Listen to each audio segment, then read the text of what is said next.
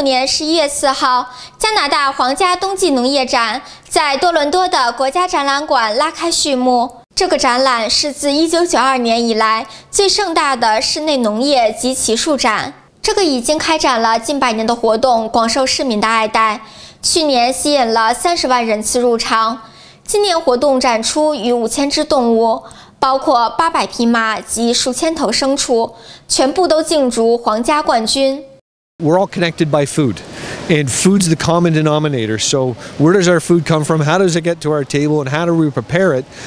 This is how we can find that out at the Royal, and in a fun and exciting way. We've got international chefs competitions, so chef competitors from around the world coming here to compete. And really in a fun, exciting atmosphere. So it's about coming down, learning about food, but there's lots of entertainment, lots of kids, lots of 5,000 animals down here, and really is about the country coming to the city. So we're excited about it. And this event over the next 10 days will generate about $50 million in economic impact for the city of Toronto. So it's the #1 agricultural show in the world. And we're excited to have it here when you've got people competing from around the world. The #1 indoor horse show is happening in Toronto this weekend as part of the Royal, so it's going to be a pretty exciting week. 值得一提的是，皇家马展上，来自加拿大及国际的骑师和马匹云集一堂，竞逐各项国际奖项。老师带着来field trip 的，还挺好玩的嘛，然后比较期待他的那个马术。来看一下这么多这些那个小家畜动物，我觉得比较有意义。这个顺便，因为学习压力也比较大，然后老师带出来 field trip 可以放松一下自己吧。